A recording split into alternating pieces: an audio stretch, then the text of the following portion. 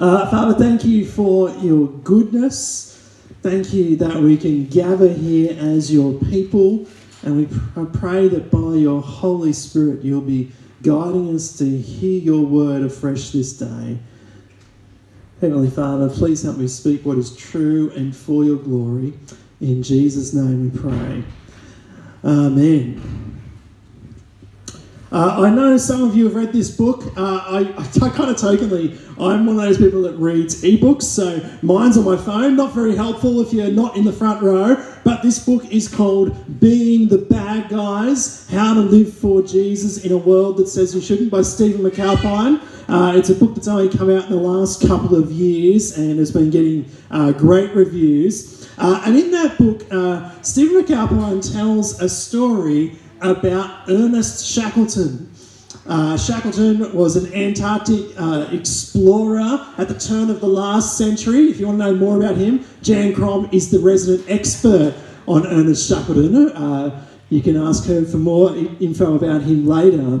But anyway, he was one of those, kind of slightly crazy people who were exploring the Antarctic. He probably would have enjoyed that football game at minus 34 degrees. But when he was doing his exploring, he needed people to help. He needed people to come along on the journey with him. So apparently, the legend says, he put an advertisement in one of the papers. This was his advertisement to try and entice people to join him on his expedition. There we go. Men wanted for hazardous journey. Low wages, bitter cold, long hours of complete darkness, safe return, doubtful, honour and recognition in event of success. Apparently 5,000 men put in applications to come along on that journey. I don't know if that says more about how the world has changed in the past 100 years, because I have a sneaking suspicion not many men of my generation are putting their hand up, and I don't think many of the women are either, to go along on that journey if they read that. I mean, it's not going to be, we don't read the newspaper, but if it was on Facebook or whatever, I still don't think it's getting many likes, and let alone people who are responding to say, yeah, I'm in. And yet 5,000 put in applications. You can see the wisdom in why he worded it that way. No one who signed up for it was going to be complaining when suddenly they turned up and said, why is it so cold here in Antarctica? Where'd the sun go? And when the general, they were unlikely to return, I guess they couldn't complain. They knew they probably weren't going to make it back.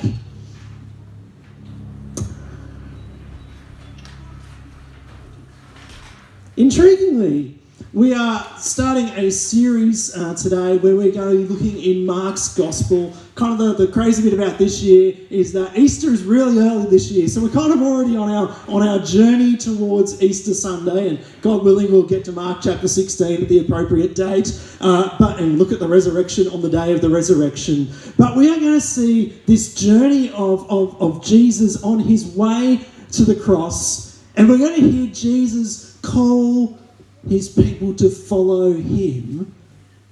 And even though we live in a day and an age where so often our means of trying to evangelise, our means of trying to call people to become Christians and to follow Jesus sounds nothing like this, where we seem to say to people that if you want your best life, if you want things to be great, if you want everything to be a time of blessing, then come and join us following Jesus.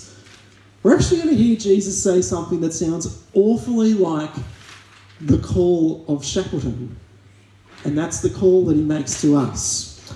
So we're going to jump right in, and we're going to hear all about the King who came to serve and the King who calls us to follow.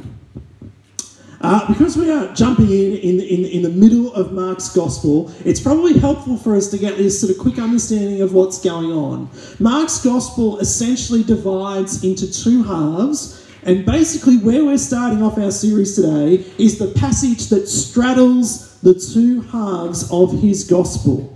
The first half is asking the question, who is this man? And the second half is asking the questions, well, what has this man come to do, and what does that then mean for us? And so the first half of Mark's Gospel is asking that question, who is this man? Mark skips the backstory, which we focused on so much at Christmas time. He doesn't have any of the birth narratives or any of the growing up narratives. He has none of the backstory, but he gets straight into the adult ministry in the life of Jesus. And so as the readers of Mark's Gospel, as we read all these accounts of the Lord Jesus, we find ourselves asking the question, who is this man? Who is this man who, when he calls, fishermen drop their nets and follow him? Who is this man who can cast out evil spirits? Who is this man who has the power to forgive sins and cause a paralysed man to be able to walk again? Who is this man who associates with and eats with sinners? Who is this man who can teach with authority? Who is this man who can still the raging storm, that even the wind and the waves obey him? Who is this man that when a woman bleeding for 12 years who could receive no help, when she would just touch him, she would be made well? Who is this man who causes a dead girl to rise again? Who is this man who can feed thousands upon thousands of people with a few loaves of bread and some fish and have leftovers? Who is this man who walks on water? Who is this man who causes the blind to see? And so with that in mind, we get to our reading this morning, when funnily enough, it's actually Jesus who asks that question of his followers. We're told that Jesus and his disciples, they went on to the villages around Caesarea Philippi, and on the way he asked them, who do people say I am? How are they answering the question, who is this man? And the disciples answer, well, some say you're John the Baptist, you're the one who baptised you and had his head lopped off by Herod. Some people say you're Elijah, that great prophet from the Old Testament. And still others say you're just one of the prophets. You're pretty up there, but not quite. We're going to give you a title. But then Jesus asked them, well, what about you? What about you who have been following me around for this probably couple of years by now? Who do you say I am? And Peter makes this incredible statement. He says, Jesus, you are the Messiah. You are the Christ. What does it mean? You are the King. You are the King that we have been waiting literally 1,000 years to come. You are the hope of Israel. You are the one who is going to make everything that's wrong in the world right again. You are the one who's going to get rid of the Romans who are here in the land making life miserable for us all. You are God's King, and we are your followers. This is an incredible moment. This is the moment where the question is being answered. Who is this man that has done all these remarkable things? He is the King of the kingdom. But then something rather shocking happens. Because you expect the king to then talk about, all right, well, what does the king come to do? And so this is what we expect Jesus to say in his next words. Jesus began to teach them that the Son of Man must be glorified and be accepted by all the elders and the chief priests and the teachers of the law as he goes out and kills God's enemies and begins his triumphal reign. That's what it says in the ESV. The expected Saviour version of the Bible. That's what we're anticipating Jesus to say. But unfortunately, he didn't quite say that, at least from the perspective of the disciples who were right there in front of him. Of course, what did he say? He taught them that the Son of Man, that's one of Jesus' favourite self-titles. It goes back to a story in Daniel chapter 7, we'll talk about more later. But he says, the Son of Man must suffer many things and be rejected by the elders, the chief priests and the teachers of the law, and that he must be killed and after 3 days rise again. And we're told that Jesus spoke plainly about the fact that he had to die. And Peter took him aside and began to rebuke him. We're told that after Peter rebuked him, Jesus turned, looked at his disciples, rebuked Peter and said, "Get behind me, Satan. You do not have in mind the concerns of God, but merely human concerns." It's an extraordinary scene, isn't it, when you think about it? Jesus asks who I am. Peter declares, "You're the King. You're the Messiah. You're the one we've been waiting for." When Jesus then says, "Well, what I'm going to do as the Messiah," Peter then thinks, "Actually, Jesus, let's just have a word. I think you've got this wrong. Yes, you are God's chosen king, but you clearly don't know what you're doing." And to be fair to Peter, it kind of makes sense that that's how he responded. Because this declaration of Jesus that he had come to die sounded like absolute foolishness. It sounded ridiculous. It was the complete opposite expectation that anyone had. And this has actually been consistent with how people have responded to Jesus being the servant king throughout history. The cross has always been a scandalous thing. It was scandalous to the disciples. We hear Paul talk in 1 Corinthians when he says that we preach Christ crucified, which is a stumbling block to Jews and foolishness to Gentiles. One of the best demonstrations of how foolish the cross has been throughout history comes from one of the most ancient graffitis that we can still look at today.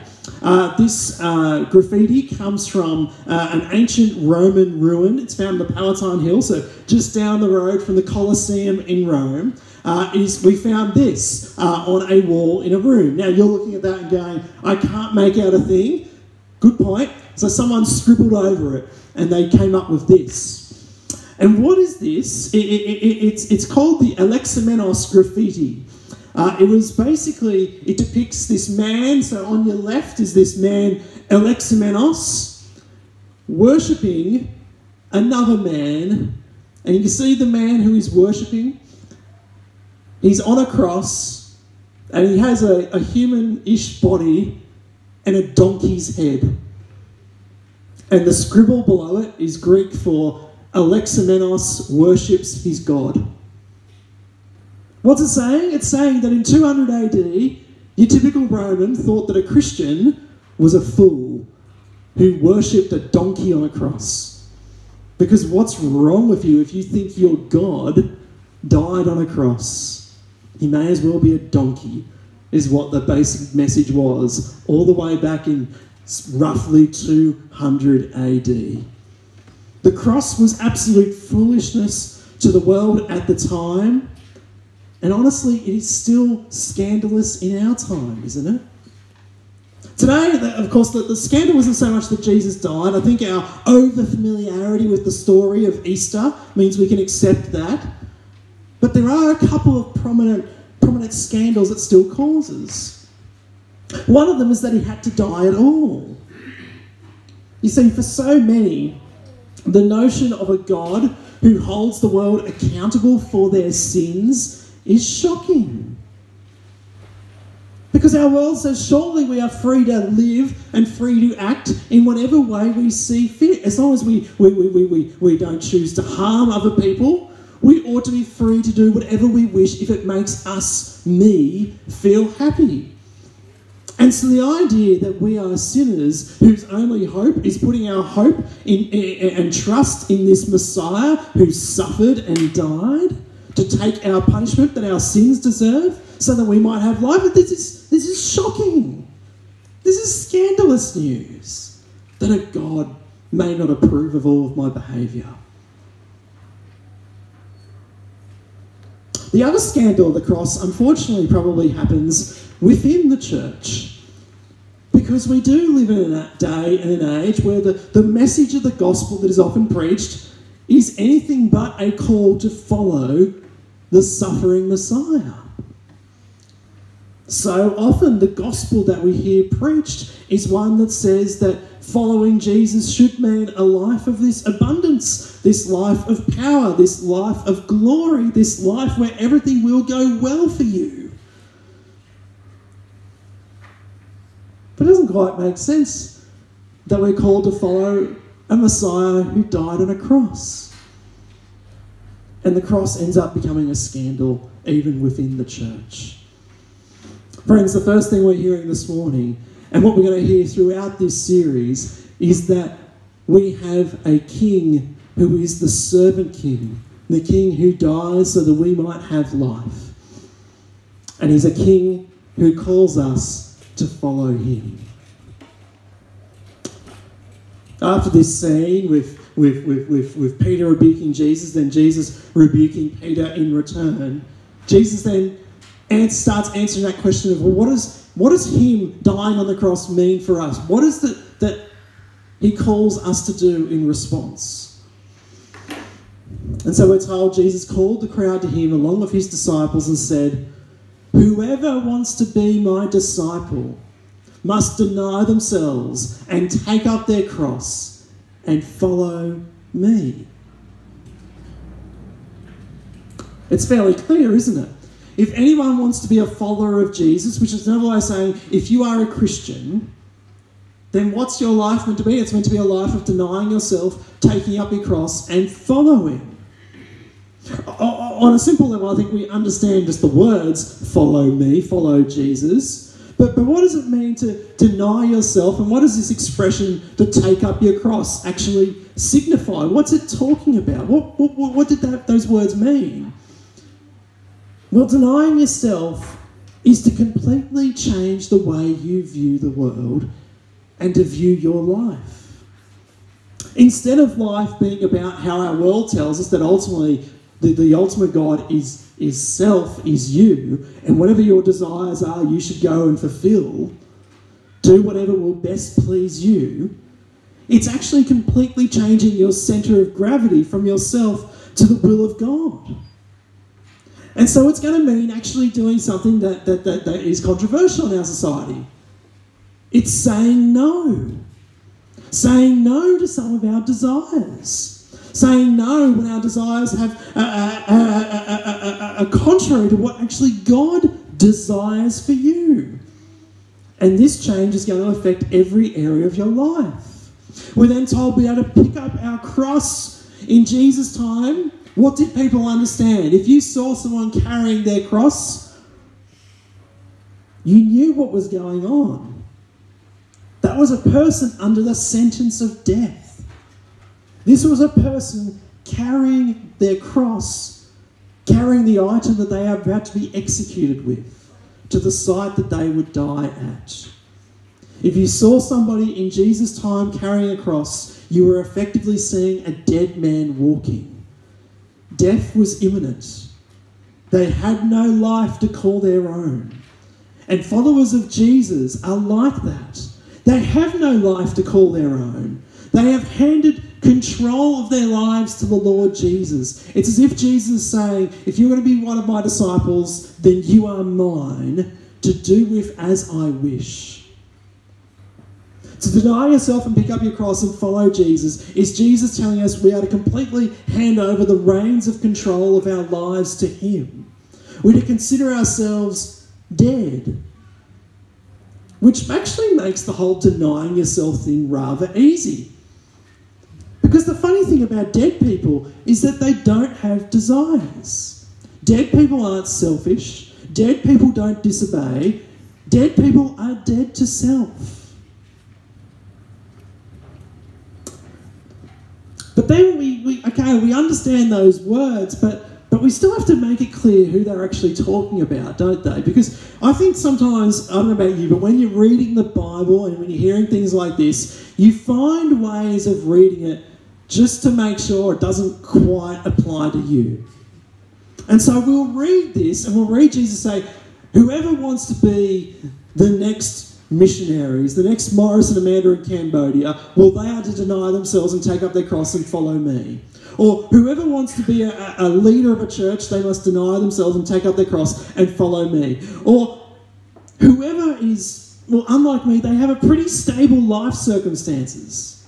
Things are going all right in their world. If you're in a situation where you can deny yourself, then go ahead and deny yourself and take it across. But if things are a bit tricky at the moment, don't worry about it.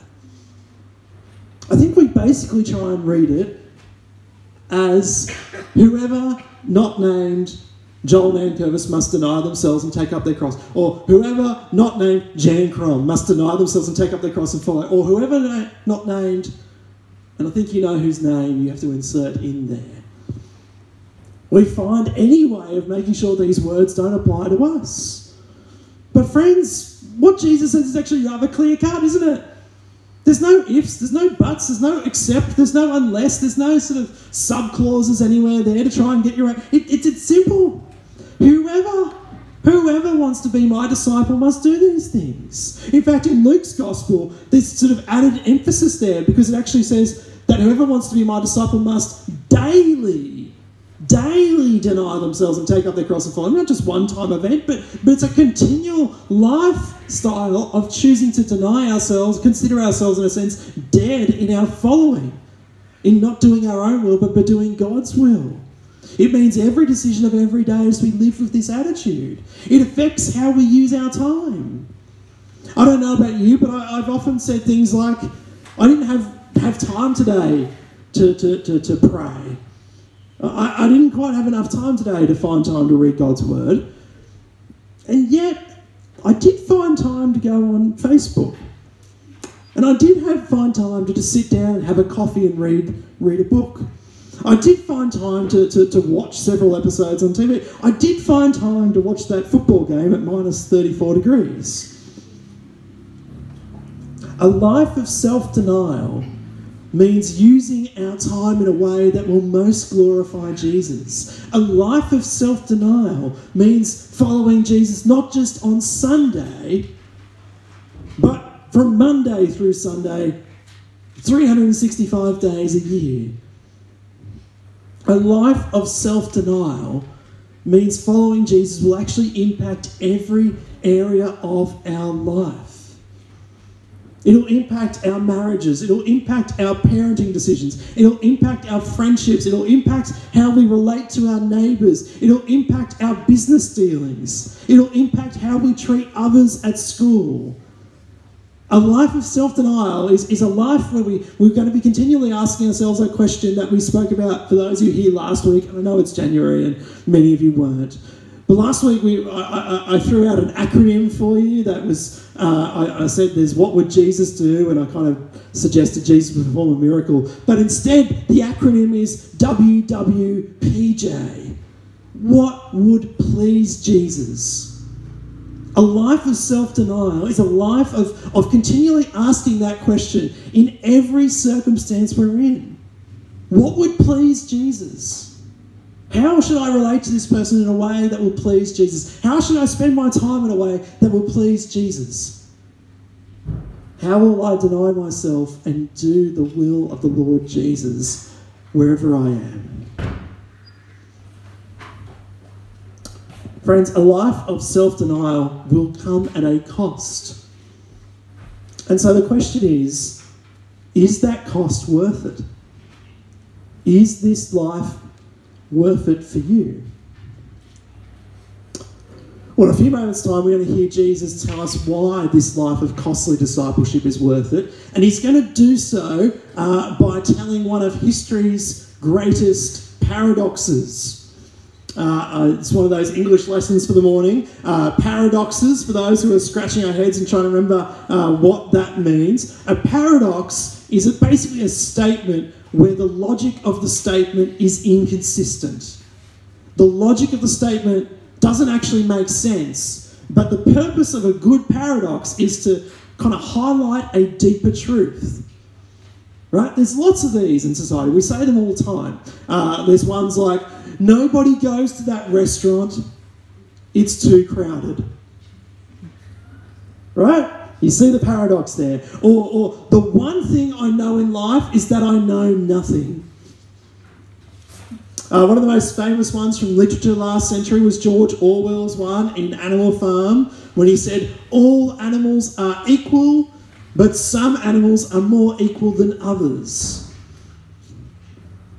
Well, what we're going to hear is Jesus tell us that whoever wants to save their life will lose their life. But whoever loses their life for me and the gospel will save it. Listen to the Lord Jesus' words here. He says, whoever wants to save their life will lose it, but whoever loses their life for me and the gospel will save it. What good is it for someone to gain the whole world yet forfeit their soul? Or what can anyone give in exchange for their soul? If anyone is ashamed of me and my words in this adulterous and sinful generation, the Son of Man will be ashamed of them when he comes in his Father's glory with the holy angels. It's an incredible paradox, isn't it? If you want to save your life now, then you're going to lose it. But if you're willing to lose your life now, you will save it.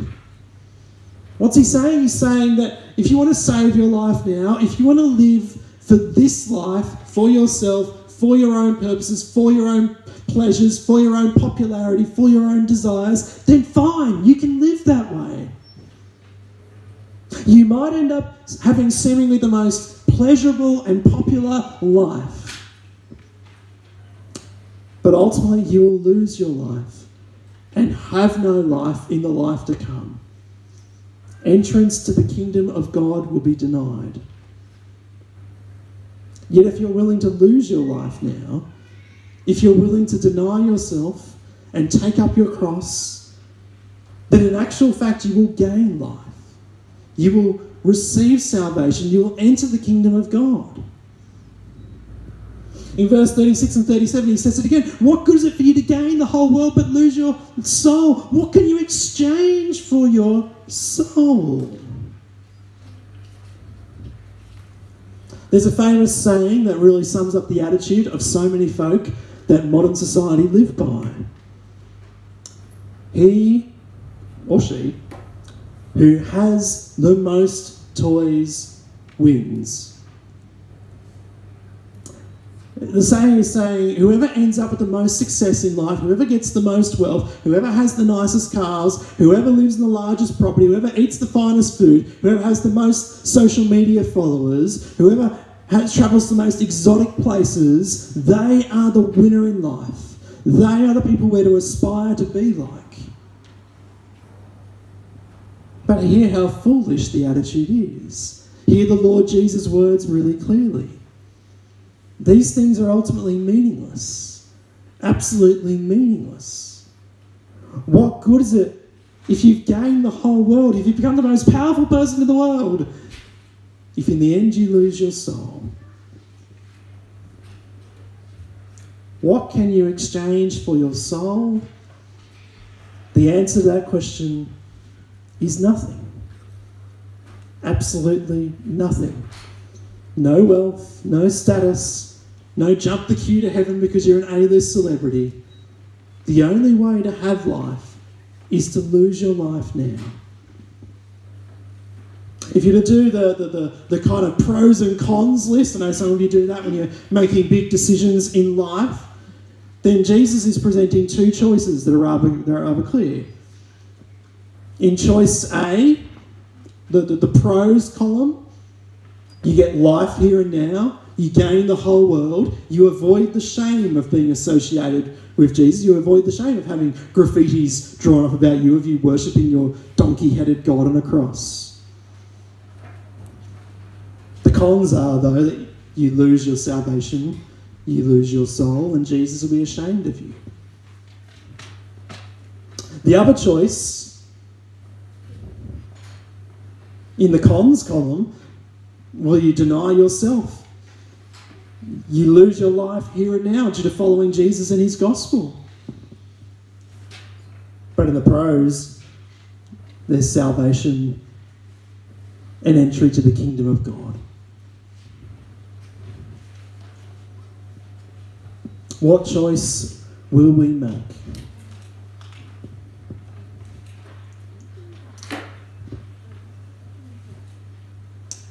It's a choice that's worth it, though.